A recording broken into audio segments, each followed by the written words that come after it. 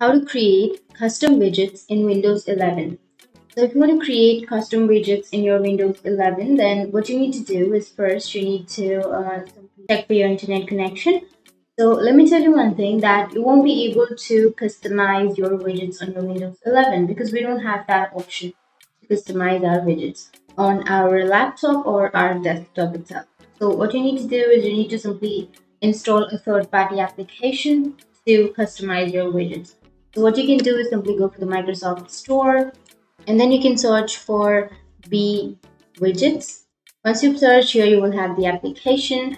So you need to simply click on get or install, which is here, and you need to install the application. Click on install and then install. But if you don't have that application in your Microsoft Store, you can also install it from your Google Chrome or your browser. So if you're installing it from your browser, then you need to simply install it and then click on install, and it will start installing. And once you install the application, now you can simply open up your application, simply go and search for Widgets. And here you will have your application. Simply go for open and open the application. And from here you can customize your widgets or create your custom widgets on your Windows 11. So that's it. That's how you can create a custom widget. But instead of that, we don't have any other option under the Windows, under your laptop, to create it individually. So that's it, and if you have any questions, feel free to comment below. Thanks for watching.